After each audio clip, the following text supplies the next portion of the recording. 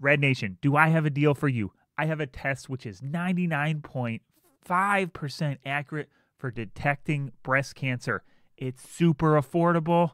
You want to buy it? I'm willing to sell. Is accuracy actually going to be a good metric that you want to use to assess a test for medical imaging? The answer is actually no. Accuracy alone is not a good metric, and we're going to go through why as we go over what we call ROC or Receiver Operator Characteristics. This was first developed during World War II when the job was actually to detect if there was an enemy coming towards you. For our purpose, we're actually using it for medical imaging, and we're trying to detect if there's a difference between normal anatomy and abnormal anatomy, for instance, between a normal anatomy and between a breast cancer.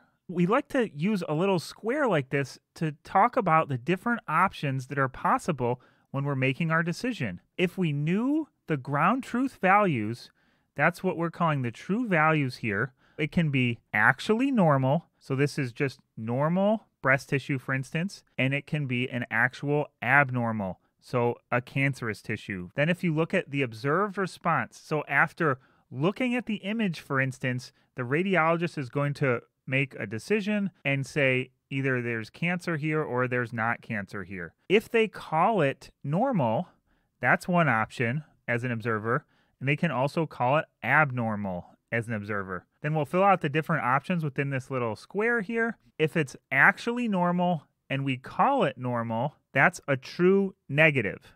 So we got it right. There's not actually an abnormal finding there, and we said there wasn't an actual abnormal finding. So that's true negative. If it's actually abnormal, so if there is cancer, but it's missed, that's what we call a false negative. So we called it normal. If we call it abnormal, but it was actually normal, that's what we call a false positive. And then if there is actually cancer there, for instance, it is abnormal, and we call it abnormal, that's what we call a true positive. So the first metric we could think about is the one that we were talking about earlier called accuracy. So if you add up the cases where you had a true positive or a true negative, then you divide them by all the cases. So the reason this metric isn't very good is because it doesn't take into account how often you're going to find this abnormality within the patient population. So for instance, in the case of breast cancer, you're doing a screening, so it's something that is actually going to be found relatively infrequently. So the test I talked about earlier was actually just telling every single patient that they don't have breast cancer. If we do that, then we're still going to have a good metric on this accuracy standpoint, but it's not going to be a good test at all because we don't actually find anyone's breast cancer early. That's why accuracy is actually not a good metric and generally not used in medical imaging. We'll have a couple more definitions as we go. I've drawn here a little rectangle, and in this rectangle is the ones that we're actually considering here. So that's what's on the denominator. If we add up the false negatives and the true positives on the denominator, and on the numerator, we have the true positives. So that'll give us the true positive fraction. What's the case there where there actually is an abnormality, there is actually breast cancer there? We also call this the sensitivity. So how sensitive is the test to find the disease when the disease is present? That's the sensitivity. On the other hand, if the disease is not actually there, how often are you getting it correct? So that's the true negative fraction. So you take the true negatives and then divide it by the true negatives plus the false positives. We call this one the specificity. If the patient does not have a disease, what's the percentage that you're going to get this correct? If the patient does not have a disease, we can also talk about the false positive fraction. We take the false positives, and since the denominator didn't change, we just changed the numerator between one of these classes and the other. We can see that we actually have the false positive fraction is actually just 1 minus the true negative fraction. Likewise, remember we talked about the true negative as being the specificity of a test. If the patient does not have the disease, what's your fraction of getting that correct? The false positive fraction is minus the specificity. We've got the definitions out of the way. We can actually talk about doing the test and actually taking a couple different populations. So one is a population of people that do not have the abnormality. We call these normals.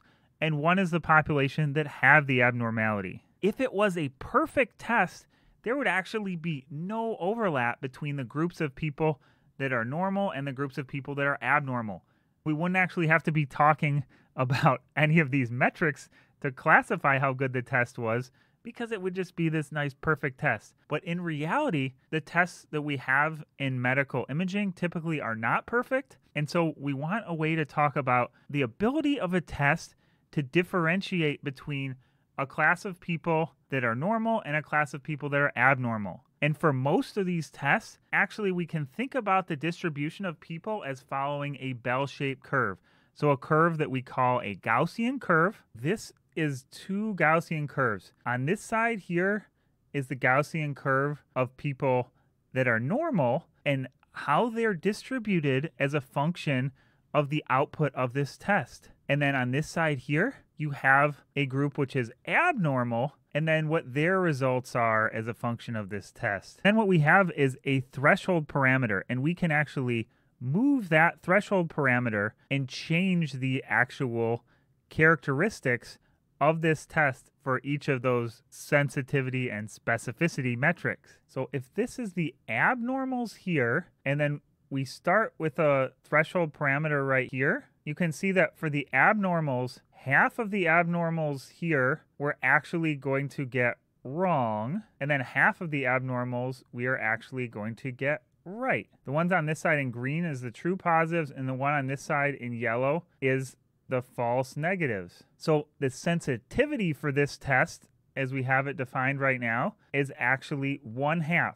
We'll also define what we call the ROC plot, and that's actually going to plot the sensitivity on this axis. It's the true positive fraction on this axis, and then on this axis, it's actually 1 minus the specificity, which is the false positive fraction. For one given threshold that we have for this test, we actually get 1 point on this ROC curve. So that 1 point on this ROC curve, you can see here, it has a sensitivity of 1/2. On the other hand, if you look at the true negatives, that's what's under this part of the curve here. The true negatives, we've actually captured almost all of the true negatives correctly. The false positive fraction is actually very close to 0, or the specificity of the test for this one operating point is actually very close to 100%. If we move that threshold point a little bit,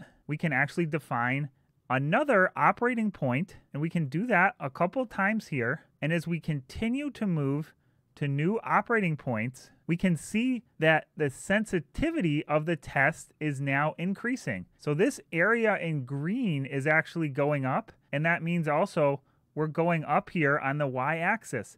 So the sensitivity of the test is increasing. The specificity of the test is going down, so our point is actually moving a little bit to the right here. Now you can see we're starting to get some false positives. So the false positive fraction is actually going up a little bit. Now we have a test which is relatively balanced from the perspective of the sensitivity and the specificity. If we continue to move that threshold parameter, you can see now that we're getting more false positives, and now we're at the opposite side as we were before. So now our sensitivity is very good. So our position on the y-axis here is very high, but now our specificity has gone down a lot. As our specificity goes down, we're moving to the right on the x-axis here.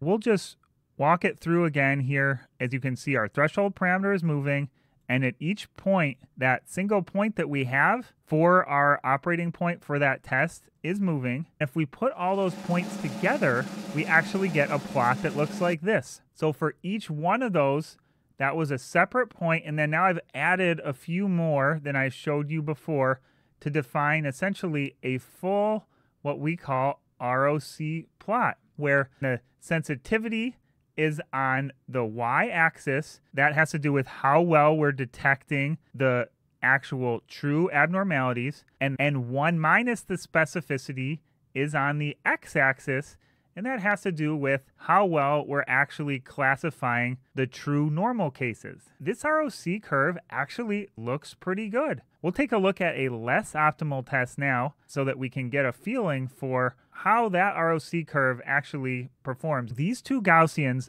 actually have a lot more overlap, and you can see at that same point where we started last time, there's actually a lot more false positives at the same threshold operating point. So even when our sensitivity wasn't that high, our specificity also wasn't perfect as it was in the last case. And as we scroll through and we change the parameters, you can see now our false positives are really increasing more. So we'll scroll all the way to the end and we can get a sense of what that ROC curve would look like. So again, I've added a few more points here than the ones I've showed you, but in general, you can see this ROC curve. And if you compare it to that last one, we can get a sense of the fact that this one actually is not up into this corner nearly as much, right?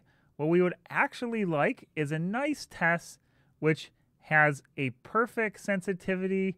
So that's up here all the way on the y-axis, and it has a perfect specificity. That's all the way at the beginning of the x-axis. So what we want is to be all the way up here in this corner, and you can see we're actually not achieving that here at all. If we put it in terms of a comparison with the test that we did earlier, you can see the first test where there was much less overlap between the two populations, the abnormal and the normal with our test. That was a good test because the test is actually good at separating between the two. When we have a test which is not so good, no matter how we change the threshold or the operating point, we actually can't get that really desirable behavior. And then down here, this line here, that actually represents just pure guessing or just rolling a dice. We can make curves like this, which again we call ROC curves or Receiver Operator Characteristic curves. For a specific test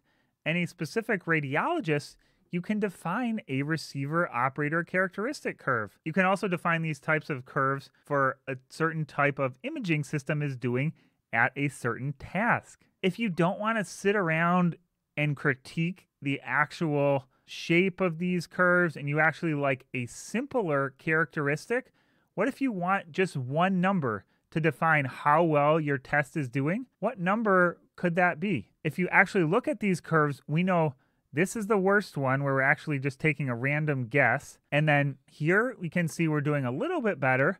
And then here is the best of these three tests that we have. And so actually a metric which works really well is actually just taking the area under this curve. For each of these three tests, you can look at the area under the curve. And we love three-letter acronyms, right, in medical imaging.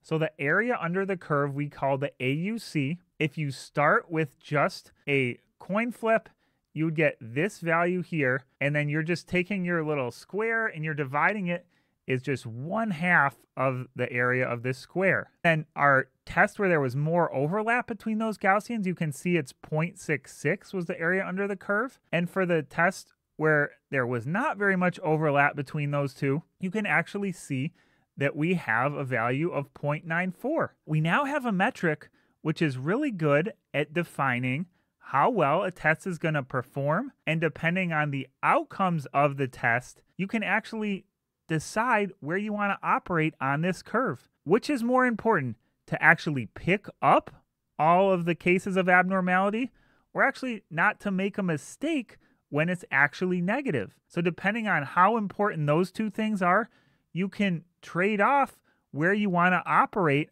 on this curve. Here is just how you can visualize it. As we've talked about before, the sensitivity is this y-axis value, and then 1 minus the specificity is on the x-axis. So if you draw a line from all the way down here, that is the specificity. This is a task where we think there's a relatively equal weight between the sensitivity and the specificity, but if we wanted to weigh one more than the other, we could actually move the threshold value such that we move our operating point up here or we move our operating point down here. So now you know how the area under the curve and the ROC actually work, but do you know how the contrast to noise actually helps to characterize an image? See our video coming up next.